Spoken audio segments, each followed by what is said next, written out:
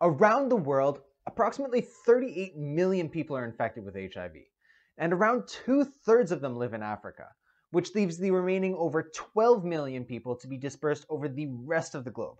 Now, in the United States alone, there are just over 1.2 million people living with HIV, and as of 2019, there are just under 35,000 new infections per year.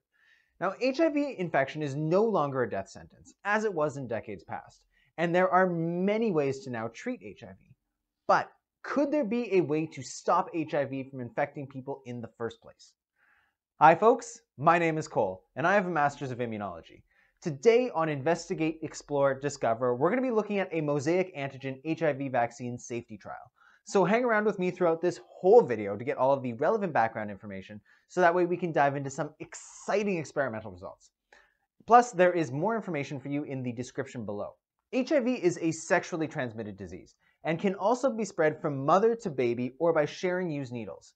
So it is very unlikely that you will be in danger of contracting it by going about your day. Throughout the course of HIV infection, besides an initial spike when first infected, HIV slowly increases in the body over time and kills CD4 T cells. When there are very low levels of CD4 T cells in the body, this is when HIV progresses into AIDS. Getting AIDS is fatal, as it causes individuals to succumb to opportunistic infections. This is because the CD4 T cells in your bodies are required for mounting a robust and effective immune response to help keep you healthy. Now, the HIV virus is made up of many components, which include envelope proteins, matrix-related gag proteins, viral polymerases, and of course the positive sense RNA genome that defines HIV. These are all essential for the virus to carry out its life cycle. Based on the composition of these viral parts, which are distinctly genetically defined, HIV can be further subcategorized into groups and clades or subtypes.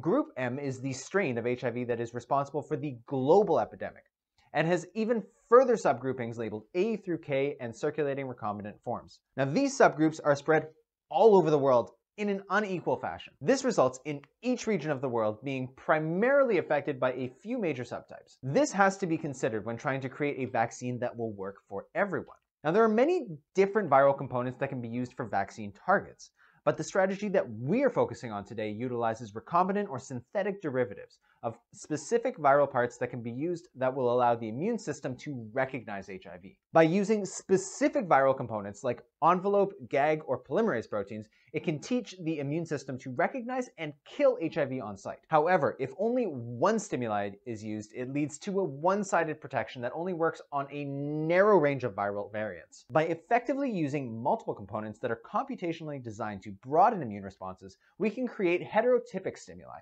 that expose the immune system to a range of viral components, allowing for greater detection of a broader range of viral variants, making the vaccines more effective. Now, as a proof of this concept, it has been previously shown that bivalent and trivalent Mosaic inserts broaden immune responses in non-human primate models. When vaccines are effective, they stimulate many different immune cells in our bodies, like macrophages, dendritic cells, T cells, and B cells, which then go on to create antibodies. These cells confer protection through antibody-dependent cellular cytotoxicity, cytokine release, antibody binding and neutralization, and other cell-dependent responses. Now, to determine the safety and efficacy of vaccines, they go through a rigorous testing procedure that involves many stages. The first thing that vaccines have to pass is the preclinical research phase.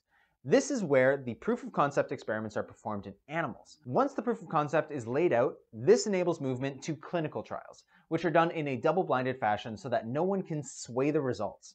This enables enrollment of phase 1 clinical trials.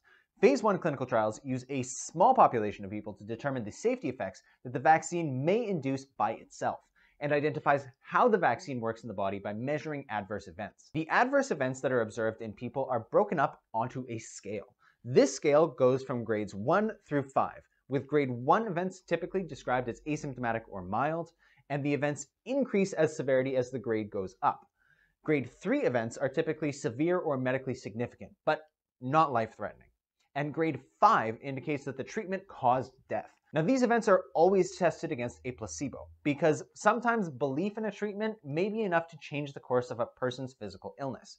Now, It's a weird thing that people do, but it has to be accounted for. Once passing phase 1, the vaccine undergoes general metabolism and safety testing in phase 2, which can be further broken up into phases 2A and B. Phase 2A can address issues such as dosing and safety, while phase 2B studies are generally mini phase 3 studies that provide data on efficacy. Phase 3 trials test the efficacy and safety in a large group of people, and pivotal phase 3 trials, or registration trials, provide the key data on efficacy in submissions for regulatory approval. Now, once a vaccine is proven to be safe and efficacious, it is approved by a regulatory body and allowed to be given to the public. From there, phase 4 studies are then undertaken after a drug has been licensed to gather further safety, efficacy, or effectiveness data in routine clinical use. Now, the vaccine that we're talking about today uses an adenovirus 26 vector to deliver the antigens to the cells to prime the immune response. This vector is used because it has been previously shown to be well tolerated and elicits humoral, cellular, mucosal, and immune responses that are augmented by sequential vaccinations. The antigens used in this study used the Mosaic concept to develop a vaccine to achieve more optimal coverage of circulating HIV strains using HIV, gag, polymerase, and envelope proteins. The authors also boosted their vaccines with trimeric GP140, which are the full envelope proteins, to improve the immunity that they generate. Now, the components in this vaccine are Mosaic antigens 1 and 2 for gag, pol, and envelope proteins, co-formulated in a 1:1:1:1 ratio. Now, Mosaic 2 envelope has the highest coverage of clade C strains and is designed to complement the coverage of Mosaic 1 envelope, which highly covers clade B and CRF01AE strains. Now, I want to take a moment and really highlight why HIV vaccine research is so important. First and foremost, this information is important because 36.3 million people have died from HIV since the beginning of the epidemic in the 1980s. And last year alone, 1.5 million new people were infected with HIV, while 680,000 died from it. Thus, there is a need for an effective prophylactic vaccine against HIV to prevent continued infections. Now, if you also think that these are some important reasons to research this topic, go ahead and tap the like button. This brings us to the paper that we are focusing on today.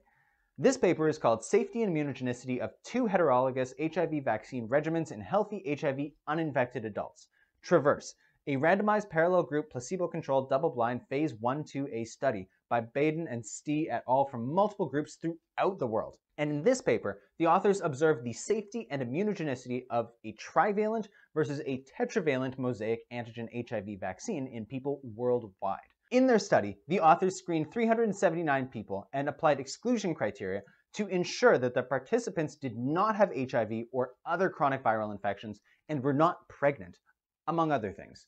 Thus, 201 people passed the acceptance criteria and were enrolled in this study. The authors then randomly split the participants into 3 groups that underwent a series of 4 injections. 27 out of 34 people received the full regimen for the placebo, 45 out of 55 received the full regimen of the trivalent vaccine, and 94 out of 112 received the full regimen of the tetravalent vaccine. Now, there were a host of reasons why some people did not complete the full vaccine regimen, which included people being lost to follow-up, withdrawing from the study, getting pregnant, or having adverse effects. For this study, people were recruited from the United States and Rwanda, and the demographic characteristics of people who received at least 1 dose were similar across treatment groups, with the exception that proportionally more women were enrolled in the placebo group.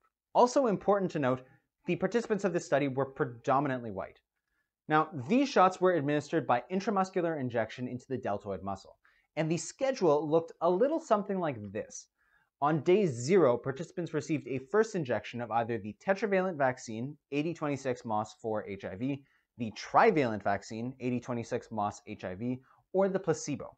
And those injections were repeated in 12-week intervals. At week 24, when receiving their 3rd dose, the vaccine recipients were also administered a clade C GP140 booster, which again is the viral envelope, of which this dose was repeated again at 48 weeks. Samples were taken for analysis the day of injection after injecting and throughout the following 4 weeks. Now, the authors next observed the adverse events from each of these treatments. They found that 89% of people in the trivalent and tetravalent groups and 64% of the placebo group reported grade 1 to 2 adverse events at the site of injection. These numbers were representative of all people over 4 shots. Now, 2, 11, and 3% of people in the tetravalent, trivalent, and placebo groups, respectively, reported grade 3 local events. Now, when looking at the systemic adverse events, the authors did not list the percentage of people that reported grades 1 to 2, but they did report that almost a quarter of people given the tetravalent and trivalent vaccines reported grade 3 events, while 3% of people reported them in the placebo. Some of the systemic events that were specifically asked about were fatigue, headaches, myalgia or muscle pain, or a fever. When people were asked to self-report other adverse events, the authors found that around 65 to 70% of all participants had mild adverse events, while 5% and 6% of tetravalent and trivalent vaccine recipients had grade 3 level events. Interestingly, none were reported at this stage for the placebo. Now, these adverse events included infection, rheumatoid arthritis, lymphedema, atrial fibrillation, ankle fracture, and syncope. Now, it is particularly important to note that the authors determined that this vaccine was the cause of rheumatoid arthritis in one patient after 4 months, who had a medical history of eczema, depression, anxiety, and multiple fractures. It was also noted that laboratory abnormalities were infrequent. Now, throughout this experiment, when collecting samples, the authors were able to isolate cells from participants and analyze their immune responses. Both the tetravalent and trivalent vaccines were highly immunogenic throughout the study and were enhanced with additional vaccine doses. But the tetravalent vaccines typically induced more immunogenicity, which was measured by identifying the IgG antibodies to envelope protein. On the other hand, placebo recipients did not show consistent responses. To get a greater handle on exactly how well the vaccine would work, the authors then tested multiple different parameters. They performed a slew of tests on the recovered cells that measured things like cytokine release, T and B cell activation, antibody concentrations, cross-clade reactivity, and multiple antigen specificity. Now, through these tests, the authors determined that this vaccine was effective against multiple HIV subtype antigens, and it caused the induction of antibody release, which helped mediate antibody-dependent cellular cytotoxicity, T and B cell responses, and stimulation of cytokine release. Now, to quickly summarize everything all together, the authors recruited 201 people from the United States and Rwanda, and split them into 3 experimental groups to test out the efficacy of a tetravalent or trivalent Mosaic HIV antigen vaccine against a placebo. They found that these vaccines had a safety profile that was within acceptable limits, and across all immune responses evaluated, the tetravalent vaccine induced greater immune responses than the trivalent, though both did mount immune responses. Now, not only do I think that these observations are exciting to investigate and learn about, they are also significant in a broader context. This information is significant because this data shows that both the trivalent and tetravalent vaccines are generally safe and well tolerated. However, the tetravalent formulation elicits a stronger immune response than the trivalent Mosaic vaccine. This indicates that the tetravalent vaccine is the best candidate to move forward in future clinical trials. All science is basically a stepping stone for new knowledge, and these steps are driven by questions. And I had a few questions myself after reviewing this information. My first question revolves around places in the world that do not have clade B or C as dominant HIV strains. Could these regions have an alternative vaccine developed for them using the ideas in this paper, leading to development of region-specific HIV vaccines? Now, the biggest question that I had about this, which is addressed by further clinical trials, is whether this vaccine will actually prevent HIV infection. I mean, this vaccine was effective in non-human primates, and the immunogenicity was good, but only actual testing will be able to tell us how this will work in humans. Speaking of, there are 2 studies that have been launched as a result of the findings from this paper. One looks at the efficacy of preventing HIV in women of sub-Saharan Africa, and the other looks at preventing HIV infection in cisgender men and transgender individuals who have sex with other cis men or trans people in the Americas and Europe. Another question that I had has to do with whether this could also be used for people who are chronically infected with HIV already. Would this vaccine give their immune system possibly a boost to prevent the progression from HIV into AIDS? I mean, I'm not sure that this will be tested, but it's an interesting thought. As always, my final question revolves around you. What sort of ideas or questions popped into your head when hearing about this information? I would love to hear about them in the comment section below. Also, let me know if there are any topics that you would like to hear about in the future. Ultimately, I hope that you learned something, but more importantly, I hope that you enjoyed your time doing so. So if you did, give this video a like and subscribe for more in the future. Well, that's everything for today. Thank you for watching, and I'll see you next time.